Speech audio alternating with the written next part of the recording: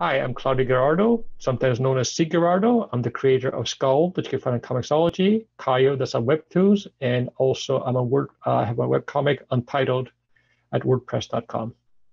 And you're listening to Two Geeks Talking.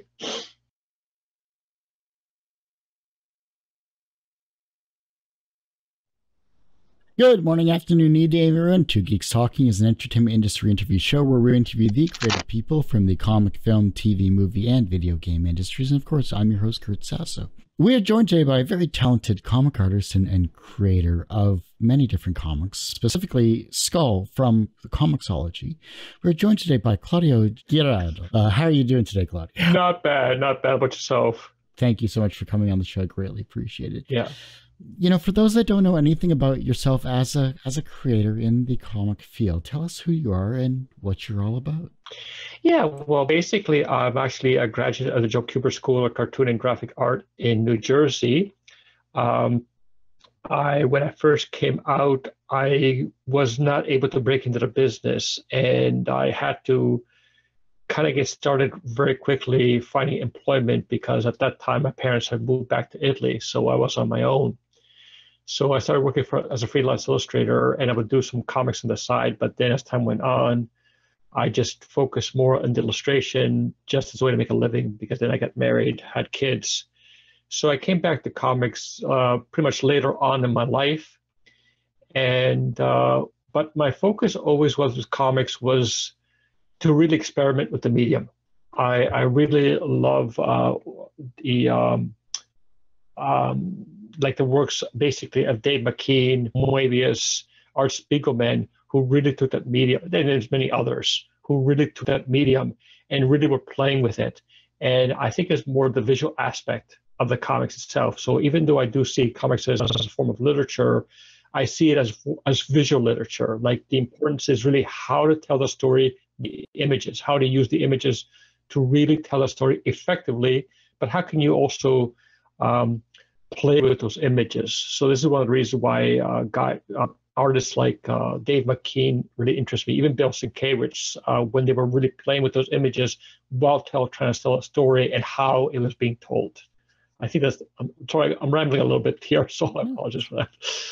Well, it's funny because not many people experiment with comics. It's usually just very realistic or semi-cartoony in terms of like what the newspaper strips used to be for satirical comics, as well as regular comics like we all know and love, like Calvin and Hobbes, Yep. etc. But the experimental medium, especially when it comes to just visual mediums themselves, whether it's fine art or whether it's comics, is something that is very rarely used these days. What is so freeing about being experimental in comics?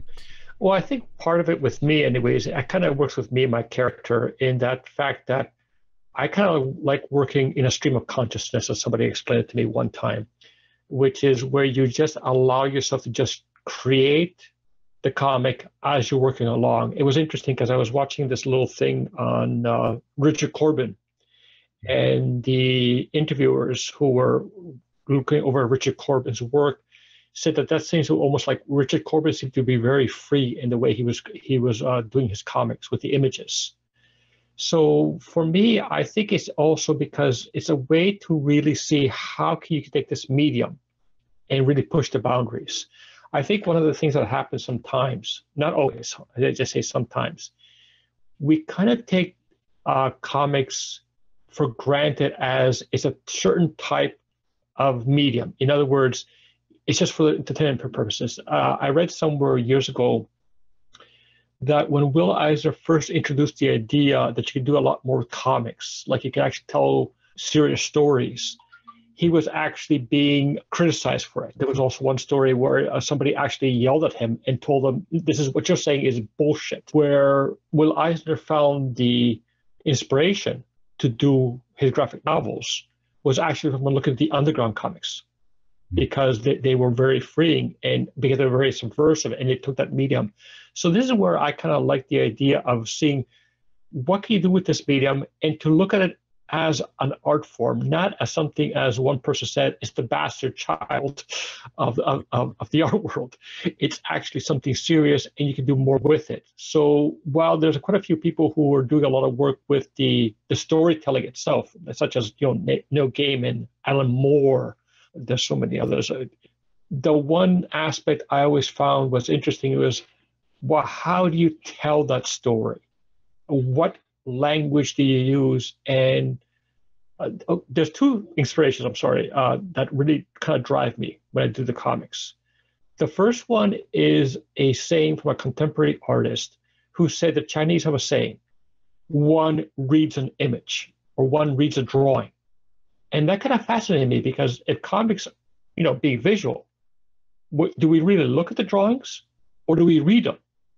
And if you read them, how do you read them? The other thing was an artist, a contemporary artist, who basically talked about how he did his paintings. And he said that he would look at his paintings, and the way he would describe it was like, over here's the noun, over here's the adjective, over here's the adverb, but I need a proper verb here.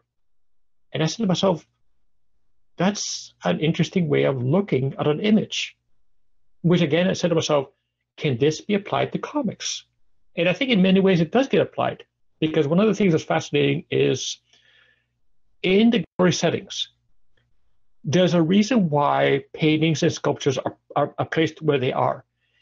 And a gallery director said to me, the idea is that when you come in, there's a communication going on between you and the artwork, but also the artworks are communicating with each other. They're talking to each other. And I said, well, that's what comics do. You have images next to each other. Could they be talking to each other? And we're engaged in a conversation. So I think part of me is also that's part of my problem. Maybe I'm asking too many questions.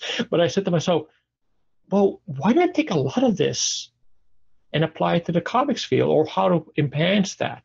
And so that's what kind of drives me or fascinates me. For long answer to a short question, apologize again. I tend to go off too long. Tangents are perfectly fine here. They're very accepted when it comes to stuff. And you brought up a lot of good points, especially when it comes to something that a lot of people don't see visually, as well as they either just consume the content for the content itself and not subconsciously thinking of.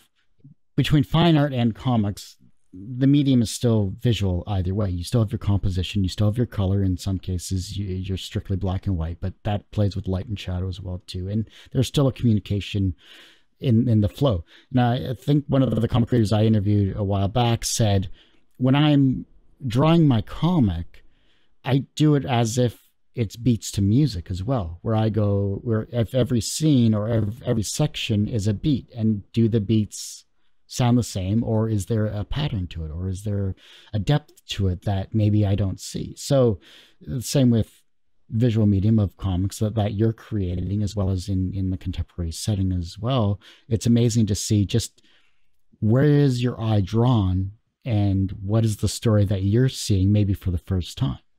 Yeah.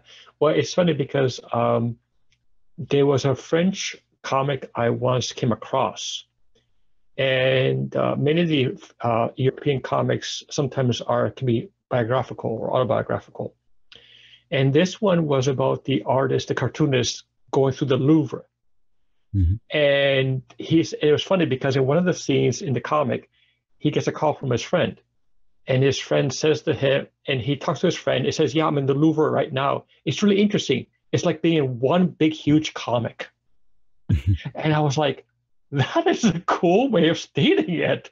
And it's interesting you talk about the beat, because there was a contemporary artist by the name of Paul Klee. And Paul Klee said that when he created his paintings, he would think of music in terms of beats with the colors and the composition. So yeah, there's so much. I think the only way I can really explain it or describe it my way is, there's an artist who once mentioned that art is a representation of life, and it has to represent all aspects of life. Well, don't comics also, or can, represent all aspects of life? So it can represent music in the beats, and how you tell the story, to tell the flow of the story. can it not represent also emotions? You know, when you read the story, also there have been comics where I just see the way the image is set up or done, where it's like it just hits me so hard. It's like I remember when I first read Mouse by Art Spiegelman. Yeah. And just the drawings, some of the drawing styles that he used, it almost gave you the impression, like, I feel like I'm right there going through that. And it's like I never experienced it. I mean, I've heard stories, but it almost feels like, is this what it was like is this how it felt when you went through it? Like, that's how it was for me anyways. So there are certain scenes and there are certain comics that you gravitate towards, and they can elicit many different emotions. And you hear this a lot with musicians in general, where certain songs have certain colors or certain notes have certain colors. And if you're looking at, say, like a Van Gogh or something along that line or whatever, and you see his different periods, you see the colors of his artwork. You see the colors from a visual perspective, not necessarily a musical perspective, but you see the periods and the depth of what he could have done. He's just one of thousands of painters throughout the centuries that have improved their craft. And as a comic creator yourself, I'm sure you take the contemporary method of not only just realism, but you've merged it with your own personal style. How did you develop your own style to make it your voice? Well, first of all, before I did the comics, I was doing quite a lot of paintings at the time. And I was kind of getting bored doing the same figurative work. And I was trying to figure out what could I do with it. And nothing was coming to me. So then I remember one time I was doing this one drawing, and the pose was basically like this. But I couldn't get the arm right. And I kept erasing it. And I got so frustrated, so angry at myself, that I finally just went in with a pencil and I just threw it in. I just drew it in there. And all of a sudden I noticed I had 3 joints. And I'm going, oh, and of course my first reaction is, oh, crap. So I was about to erase it. And then I started looking at it a little bit more. And I said, that's kind of interesting. Could I do something with that? So I kept drawing and kept playing with it. And then I did a painting, again, trying that. And I noticed what I came to realize looking at that is it's almost like, to me anyway, the figure looked more human in the fact that we see our bodies as being strong, can handle almost anything. But at the same time, it's very fragile. It doesn't take much, it doesn't, if you fall in the wrong way, you break the arm. But I also found it was a way to actually add to the expression. And I think part of it may be being Italian and actually when I lived in Italy, when I was between the ages of 6 and 9, you saw Italians always all the time using their hands, moving their hands around, moving their moving their faces around. It's like, it's hilarious. So it kind of helped. I noticed it kind of helped with the expressions of that. So I decided at one point when I was doing the webcomic, why don't I try to integrate that into the comic? But then I said to myself, okay, now how do I lay out the story? The 2 things that got to me, the first one was Will Eisner. When one of his books I read, Will Eisner talked about creating the meta panel. And the meta panel was a way to remove the borders, but to use the white space as a way to break up the story, to go from one flow to the next. As Scott McCloud stated in his book, Understanding Comics, the space between the borders is probably the most important part because it actually creates the timing and it kind of clicks in the imagination for the next part to help create the flow of the story. But I say to myself, with Will Eisner, that's fascinating with the idea of removing that border and keeping it open. So then I said to myself, okay, let me try and do that. But how do I work that in? So I figured I can use color as a way to move from the one part to the next part. But then what I did is when I was looking at borders, panel borders, at that time I was looking at the works of the abstract expressionists. So there was Mark Rothko, Motherwell, Clifford Still. And I said, could I actually use that abstractness as part to help with the story, but also to help try to create the feel of the story a bit? So again, I kept playing with it, and I kind of mishmashed all of that. And what I do to this day is I still look at other people's, like I look at any other artwork, what paintings are being done, what artists are doing out there, even what comic book artists are doing out there, and just seeing how that all works together. But I also noticed that different styles really are used interesting in a different way of telling the story. So the style that Art Spiegelman used for Mouse actually was very different than the story he used for Prisoner on Hell Planet. And it was just fascinating to me. So I said to myself, what happens if you actually change the style mid-story? How is the story being told? So again, and then I had to think, and then as time went on, I had to think about more like, well, what am I telling from this part of the story to this part? Or another way of saying it, what happens from one moment to the next moment? Like when you're talking to somebody, and then you say, it's almost like somebody talks to you in one tone, and then they try and get their point across, and they change their tone. Or as you can see, my hands are moving around so much. So again, what if you were to change that style? How does it tell the story? And it's for me, that's what's fascinating about it. You've done a lot in your career as a creative person, but what is your kryptonite as a creative person? Oh God, my kryptonite? I overdo it. I think there have been times when I create a story and I just go too far, and I don't know how to hold back sometimes, and it's funny because many artists, even people tell me that there's nothing wrong with being creative and really being out there, but you have to know when to pull back. And they say that's the for writers, for comics, that's where an editor is needed. The editor is needed to know when to pull you back. Actually, did you ever see the I think it's the movie Bohemian Rhapsody about Freddie Mercury? You saw that or not? Yeah, I did. It was amazing. Yeah. Do you remember the scene where Freddie Mercury was by himself and he had to create a whole record by himself, and then he got back to his band and he said, I was given total freedom, and it's just sucked, or it's like it just wasn't working out. And it's like he recognized he needed his bandmates as a way to kind of pull him back in order to really make it work. So my kryptonite, I overdo it, and I don't know when to stop and when to pull back. So then what happens sometimes is I really overdo it with the story, or I would do it with the artwork, or I do something that just doesn't work, and it's like, damn it. So that's something I'm still working on. These types of lessons that you learn or in your life to realize that, you know when you've gone too far after the fact, but you know what not to do, hopefully, for the future. Yeah. Well, I'll give you an example. There was one story I did for this one guy, TJ Troy. He's a musician living in California, and I love working with him. He also has written a number of comics and short stories, and I love working with him.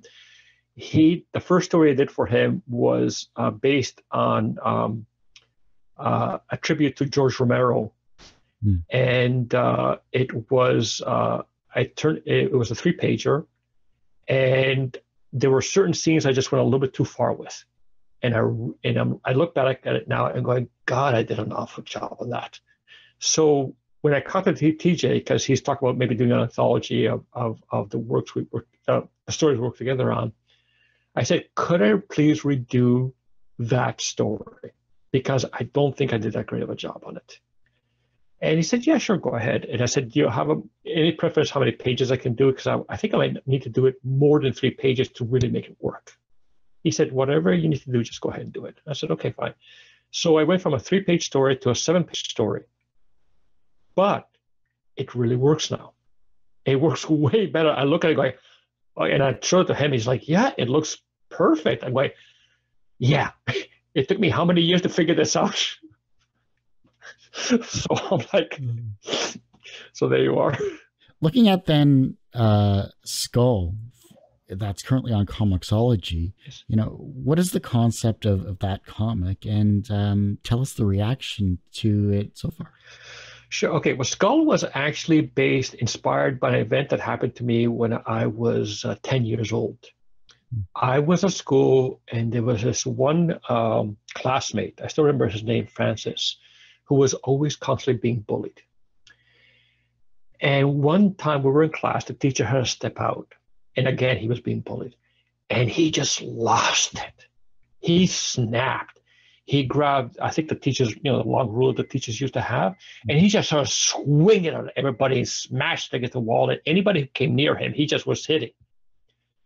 And finally, a bunch of the guys were able to grab a hold of him and hold him down until the teacher got in. And the teacher looked at him, and he looked at the ruler, and he's like basically, scolding him. And I was sitting there, and I said, "Do you know how much abuse he's faced since he's come into this class? I mean, every day he's in this school, he's facing abuse. Every day he's being picked on. It got so bad that he basically left the school because the abuse was so bad. And the teachers, I guess, the parents couldn't handle it anymore. So Skull came out, and then I've seen this before. When I was at the Kubert School, there was a friend of mine who actually suffered the same kind of abuse. And one day he really got upset. So Skull was based on the idea of what happens when you push somebody way too far. How far do you? I think one of the problems is when you push somebody and they don't react, you just keep going. But what happens when they get to a point where they snap? So Skull was based on the idea of maybe the reason this person reacts this way or who went this route was because of what he's had to endure, and as many have to. I do believe we have to take personal responsibilities for our actions. But at the same time, if we constantly are attacking somebody, we can't expect the person to always just sit there. Sooner or later, they're going to react. So Skull, and I decided to look at some of the vertical titles just to see the flow of the story.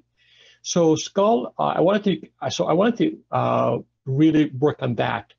The reaction so far from some people who have downloaded actually said to me they really like it. They said it's very.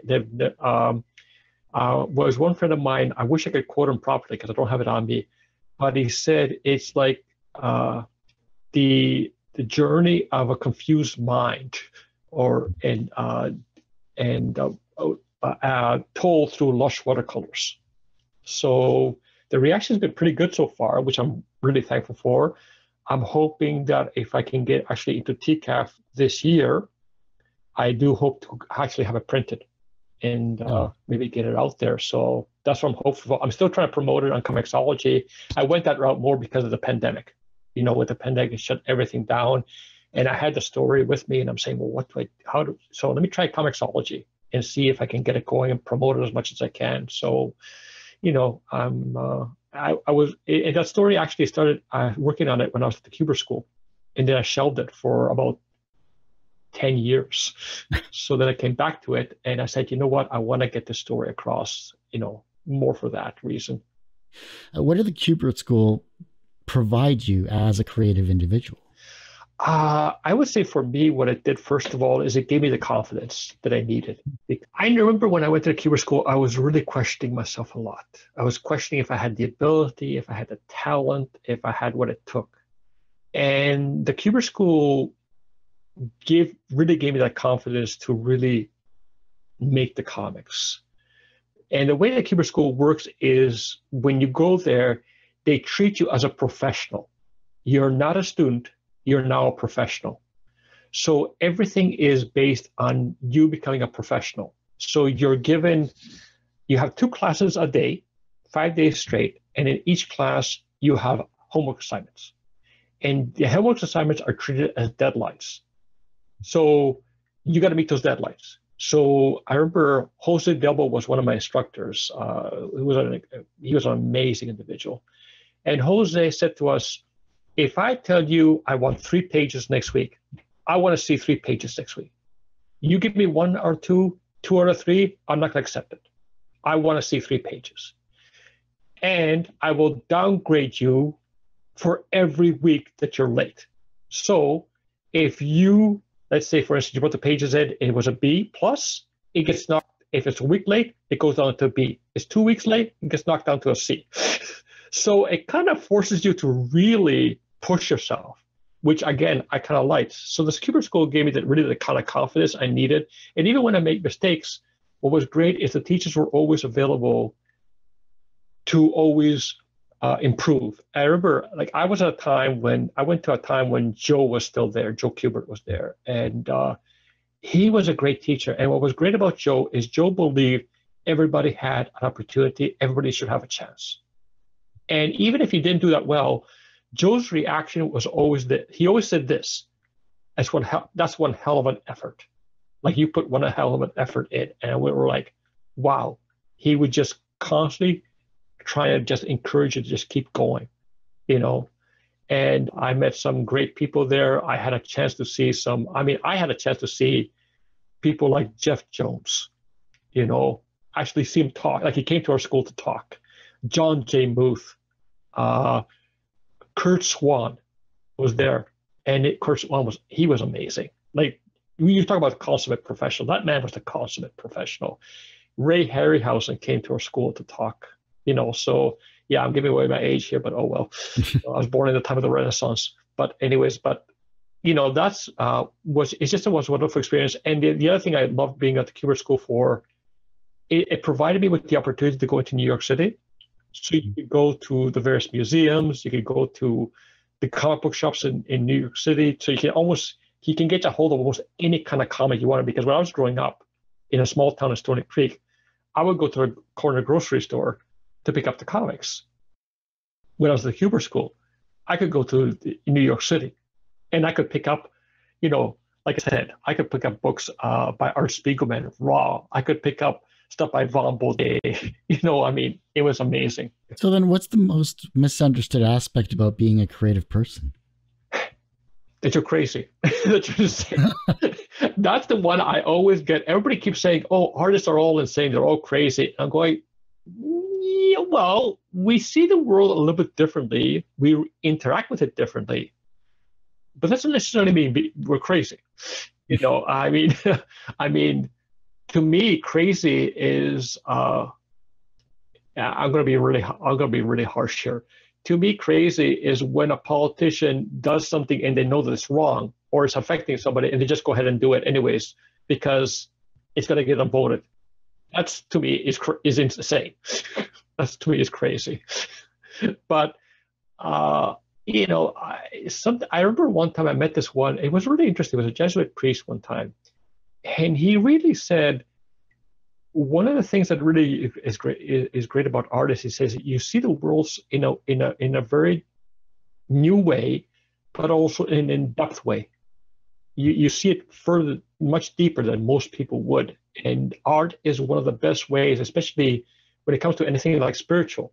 Art is the best way to actually get those concepts across, or that philosophy across. And I believe that, because when I look at Neil Gaiman's Sandman, to me, what I love about Sandman, it's not a horror comic. It's a philosophical comic.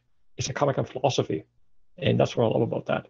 I can't wait to see how I think Netflix does the series visually. It'll be interesting to see how they do that. That's one I'm really looking forward to. So yeah, what I love about the Netflix series is actually the cast of characters, because I think Neil Gaiman chose the characters for this time period. And I still remember that when the big thing came across, I think it was the character Death, that the actress was going to be playing Death. There was this big controversy, and I go, why? What's so controversial about the fact that because it's a black girl playing Death? It's like, how is that any controversial? Yeah. I mean, I was surprised when I saw that they changed the librarian character. anyways, in the comics it's a gentleman, but in the Netflix series it's a woman, right?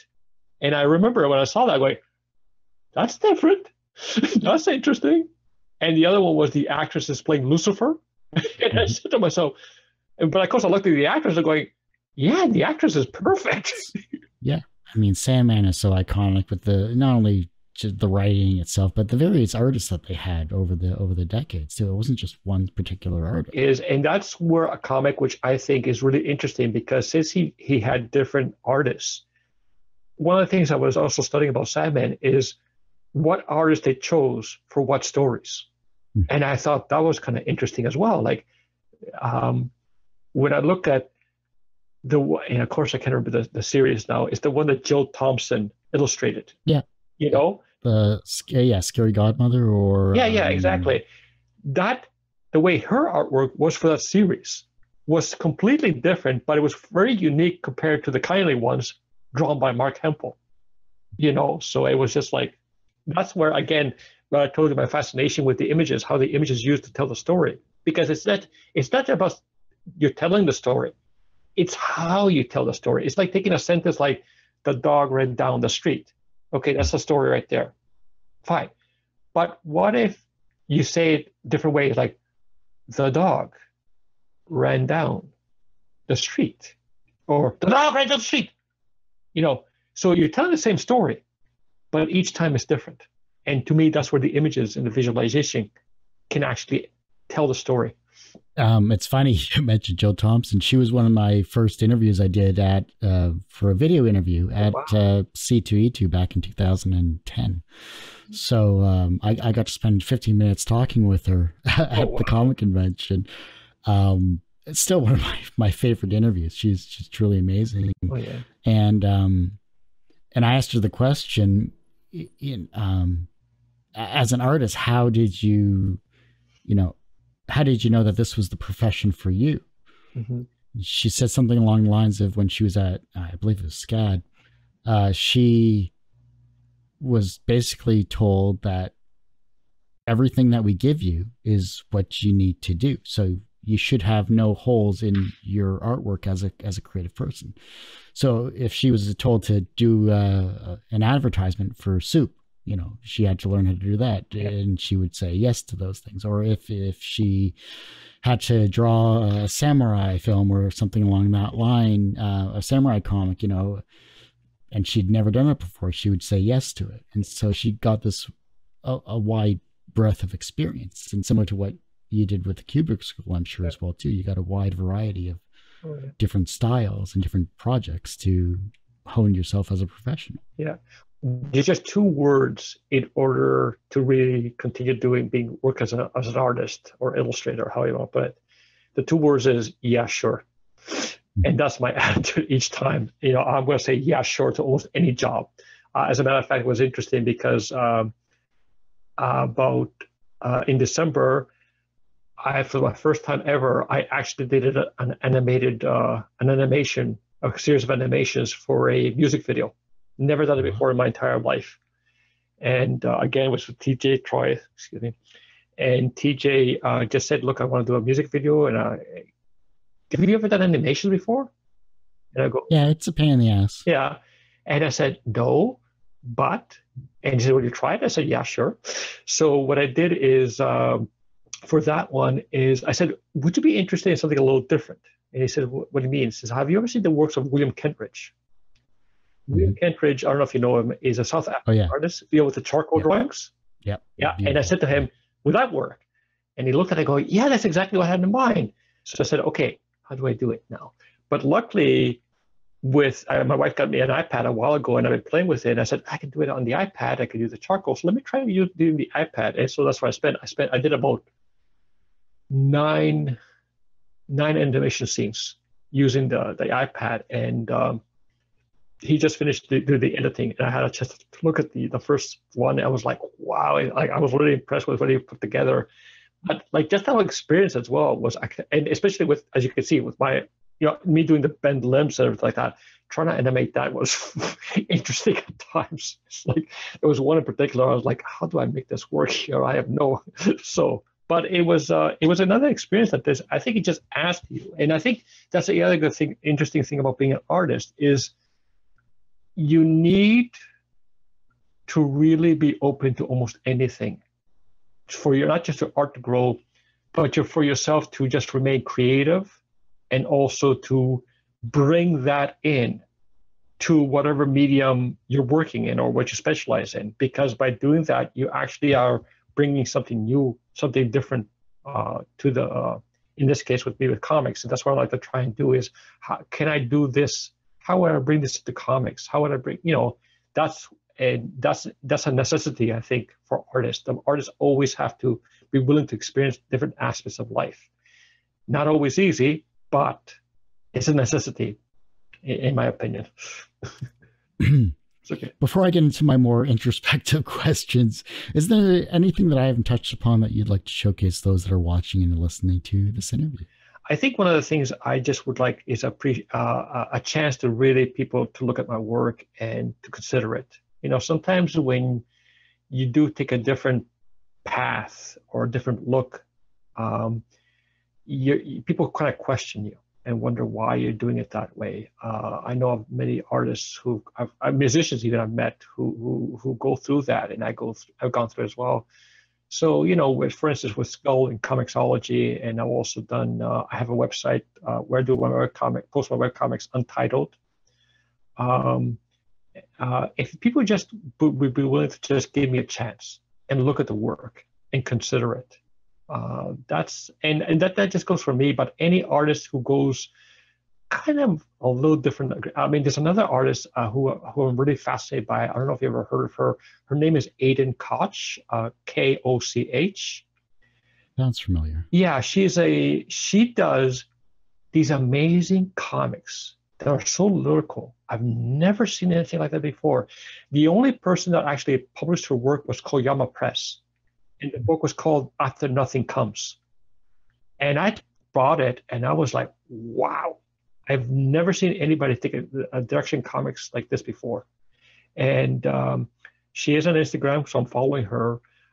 She doesn't have that many followers, and it's a shame that she's not well recognized because she is doing something very unique in comics as well, in my opinion. Just her use of images and the pacing as well is quite unique. So now I'm giving her a free promo. So hopefully she'll recognize this and she'll see this and then she'll say, oh, maybe I should do something nice for him. So anyways, so that's the only thing I'll say. We're always looking to improve ourselves, or we're always looking for other inspiration from other different creative people, whether it's someone in our wheelhouse or someone that you happen upon in the 7 billion people that are creative in this wide world that is, connected through technology. So it's amazing to see. What is something everyone should experience once in their lifetime? Well, here's two things. One, if you've never read a comic before, especially something outside of what you usually read, do it. Because if I could give one quick example.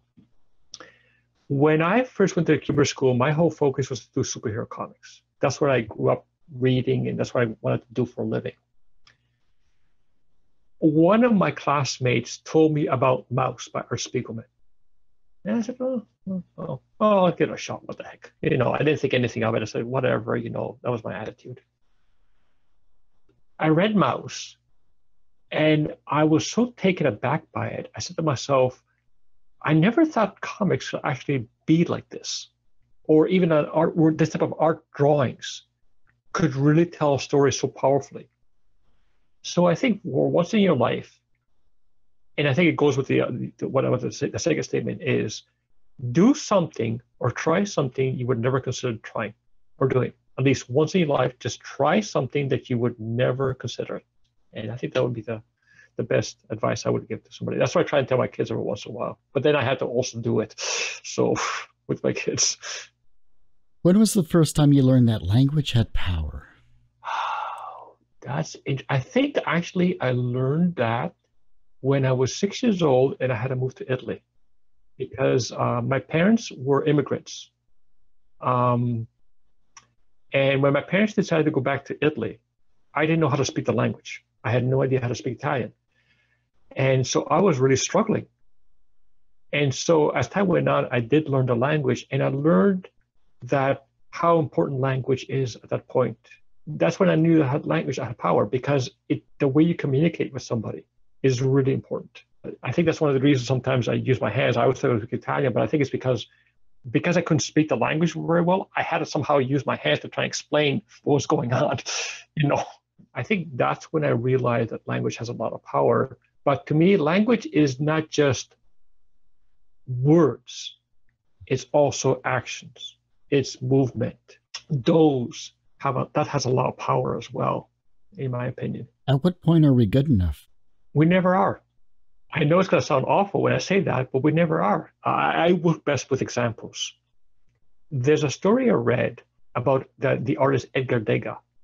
And Edgar Degas was one of the Impressionists, but he was kind of a little bit different. And he was a phenomenal draftsman. He could really draw.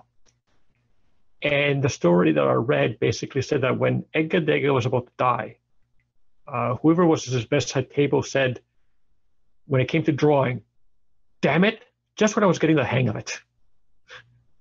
So there were times I remember when I was told, when it came to illustration comics, make sure you're good enough first before you get in there. And of course I waited, and I just was losing confidence because it just didn't seem to be as good enough. So I think you never are good enough. You just keep going. You just keep trying. And maybe just realize maybe by the time you do reach it is by the time you're about to leave this earth. But somebody explained it to me one time, and it kind of freaked me out. Let's say you finally got it all. Then what? What do you do then? You got it all. You're the best around. Now what's next? What do you do now? So I think that's why I kind of see it that way. If you think you have it all, then you have no motivation in life. Yeah. Well, you need to find your motivation. Yeah, but it's funny you said if you think you know it all. How many people have you met that think they know it all, or they got it all worked out? I was in technology for 20 years. Everyone thinks they know it. Exactly. What happens as a result of it? Like I've met people as well. Like I know one friend of mine who, in his mind, he knows everything about comics that there is to know, and he's going to tell everybody what it's like. Never went over well. I still remember one time I was over at his place. He had a migraine. And I said, well, what happened? So he told me how he got into this argument with this one guy about comics. And he said he argued so intensely that he basically ended up getting a migraine out of this. I'm going, was it worth it? I mean, I'd rather get a headache eating ice cream than arguing about something that everyone has an opinion on. Exactly. That's why I kind of look at it that way. You mentioned Degas and finally realizing, on his deathbed that he was just getting the hang of it. What is one thing you wish to accomplish before you die? Oh, brother, before I die, I try to accomplish what I can, which really is important to me almost every day. It's going to sound, maybe it sounds a little egotistical, so I apologize for that. See, I grew up as a child of immigrants, and I was told stories from my grandfather and my grandmother about the war that they had to go through and losses. I was told a story about my great uncle who lost his fiancée during a bombing. I was told about the story of one of my aunts, my great aunt, who met somebody and never got married because the man who she wanted to marry, the family didn't approve of her. And and they kind of, as time went on, as they got older, they felt this loss. So I think I was always kind of pushed or encouraged to say, if there's something you want to do, just go ahead and do it. What I want to accomplish before I die, I think I'm trying my best right now to accomplish what I can. I mean, one of the things I also did is when I had children, at one point I was saying to myself, what if I'm not there that much? I'm too busy with my art. I want to do my art. I don't want to really look at raising my kids.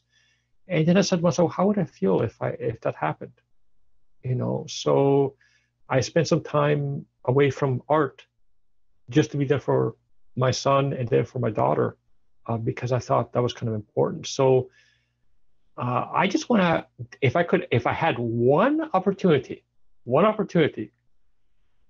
I would love to work an assignment story. It's going to sound nuts, but if I had if Neil Gaiman said, I'm looking for an artist to do assignment story, that's what I would love to do immediately, just to work on with Neil Gaiman, or even with Alan Moore. I know it might be, I mean, it's never going to happen, but at least if that could happen, that would be cool. I have last 4 questions here, more introspective, well, same introspective in nature, but they're kind of rounding out this interview here. I want to thank you so much, Claudio, for coming on the show. Thank you. I appreciate you actually taking time out to give me an interview and help me out this way. I really do appreciate that. Anything like that, I really do appreciate somebody doing it for me. That's what the show's all about. I mean, 13 years, I've interviewed people that are just starting in whatever industry they're starting, to seasoned professionals of many decades, and everyone's creative, and I love hearing their stories, and it's kind of what's kept me going all these years as well too. So it works out. Yeah. It's a win-win, I think, and everyone gets to I don't know, maybe voice frustrations, or voice their creativity, or voice their accomplishments, and hopefully I can showcase their stories into the next generation and all that stuff. Yeah. Well, like I said, I do appreciate that you're doing stuff like this. Everyone has one or two people that inspire them on their path to where they are today. Who was that for you? It had to be my Nona, my mother's mother. She was the first, I think. Boy, sorry. See, when I was a kid growing up, especially for the fact that being a child of immigrants, I was really taught to be very practical. So comics or art was not practical. It was not a way to make a living. And I didn't have a lot. My parents they loved me, so I'm not gonna. But I didn't really feel a lot of encouragement from them. And I remember one time I was doing a drawing, and my Nona was the one who came up to me. She said, "Wow, that's really, really good." And I said to myself, "Yeah, it came out really well. I wonder how I did that." So I remember spending a lot of hours studying it. And while I was doing that, my Nona was sitting next to me, and she was knitting. And she said to me, "Have you figured it out yet?" And I said, "No, I still haven't been able to figure it out." She said, "Don't worry, you'll get it." And she was the one that really showed me how important it was just to be myself, but also to pursue this. And it was funny because she was a woman who had a lot of health problems growing up. She had 9 children. She lost 3 of them at a very young age. The youngest was 3 days old. Her one child, the oldest, was 10 years old. But she just kept on going forward, being there for the other kids, but also just continuing living her life. Always being very caring and loving. So she's the one person that. From a professional perspective, you are a creative person of many years. You have done art, you have done comics, you have written and drawn and brought happiness in the world. So from a professional perspective, you are successful. Do you consider yourself personally successful? Depends on the time of day. I'll be honest. Sorry. There are some days where I feel like I'm not successful, that I haven't really achieved. I have not really done as well as I had hoped. That there's been times when I've had to struggle to try and get work. It's like, especially this pandemic has been really, really tough. I remember before the pandemic hit, I was at the Artist Project, and I was in the zine section, and I sold so well. And I thought I really had a great momentum going. And of course, then the pandemic hits. And then, well, you know what happens. So, and, many people are struggling. And I know a lot of artists are struggling. And I'm finding that the ones who have developed a pretty good, strong reputation, they still continue to be doing well, while others who are not, like myself, we're still struggling to get noticed or even a name or recognized. So, but there's times where, and this is where I'm thankful to my wife, where my wife actually says to me, don't belittle all the works you've done over the years. Don't belittle all the assignments or the projects you worked on over the years. You've actually done really well for yourself. So that when I think about that, that's when I said to myself, okay, you know what? I've been pretty successful in that area, and I've also been successful. One of the areas I've been successful at is having a relationship with my kids. Because I mean, being an artist is not always easy, especially when you have kids. So the fact that I've been able to also have a relationship with my kids as well has proven me successful while still doing my art and comics. It was funny because my son, one time I was asking my son, were you ever bothered by the fact that you had a father that was an artist? Because I wasn't like the other fathers. And he looked at me and says, no, I thought it was always cool. I thought it was great. My dad's an artist. It's great.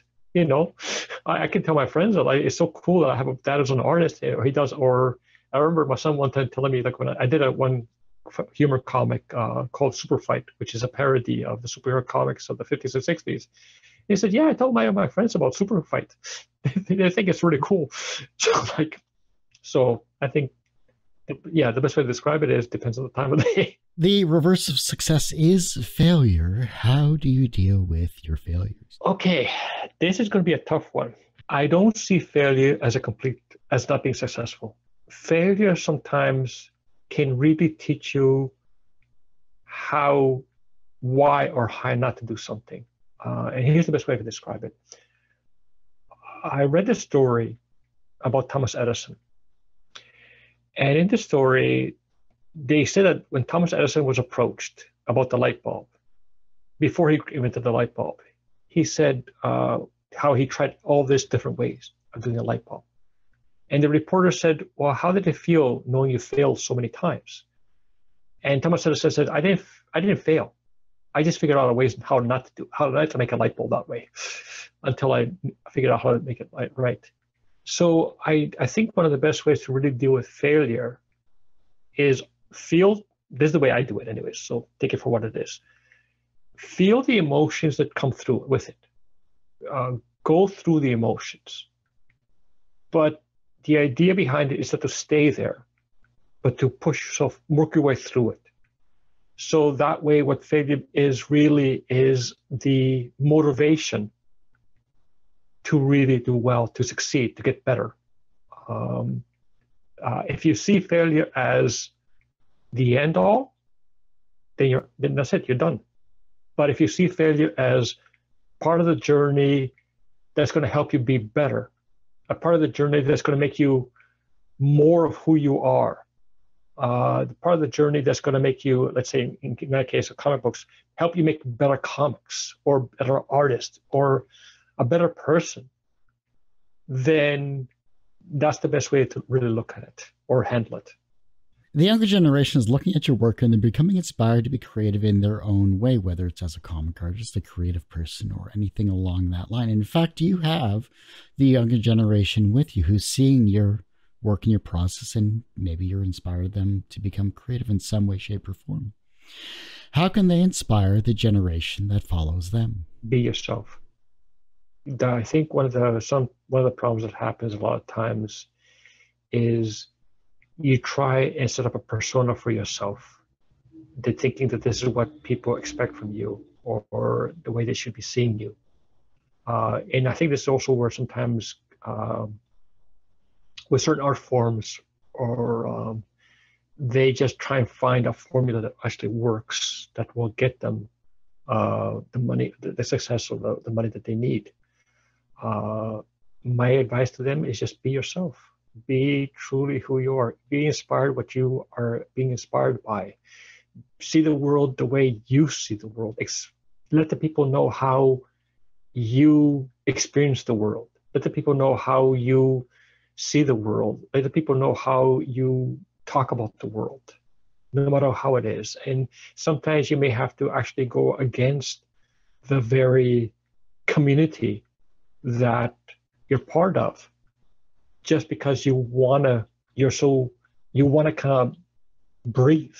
And it's funny because a friend of mine told me one time that there's a word in a Hebrew word, and I wish I could remember it right now, that basically means breath and life at the same time.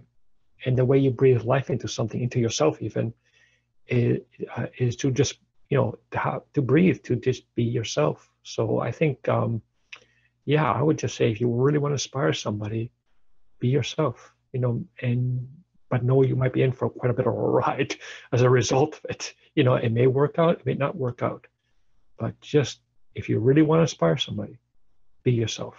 Well, I do hate to say this, Claudio, but that ends this particular episode of Two Geeks Talking. I want to thank you so much for coming on the show. I greatly appreciate it. Yeah, no, well, not a problem. I really appreciate, again, your support and what you're doing as well, helping guys like me, and even women as well, ladies, no offense, but helping creators like myself who are trying to get out there, trying to get noticed, and trying to just, we're having our own voice. And I think this is one of the reasons why I like shows like yours. I get to see I get to see other people's points of views and their own work and how they go about it. And that's important to someone like me. Definitely, for sure. And I'm glad my show can help their voice get out there, even if it's just for a little bit. But before I let you go, though, sure, where can we find you? How can we support you? And, where can we find you on the social medias? Okay, well, on Twitter, you can find me at @CGhirardo. On Instagram, I'm at @CGhirardo64. Seems like somebody else got C. Ghirardo for some weird reason, which is such a surprise. I do have a web comic that's on WordPress. It's called Untitled, UNTITLED. So it's untitled.wordpress.com. I'm also on Facebook, Claudio Ghirardo, and there's also C. Ghirardo. I try and get out there as much as possible. I'm also on Tumblr, C. Ghirardo. And, of course, my work's Comixology. Oh, and I also did a couple of strips called Caio, CAIO, which is on Webtoons. So, which is about a middle-aged guy who's trying to do comics.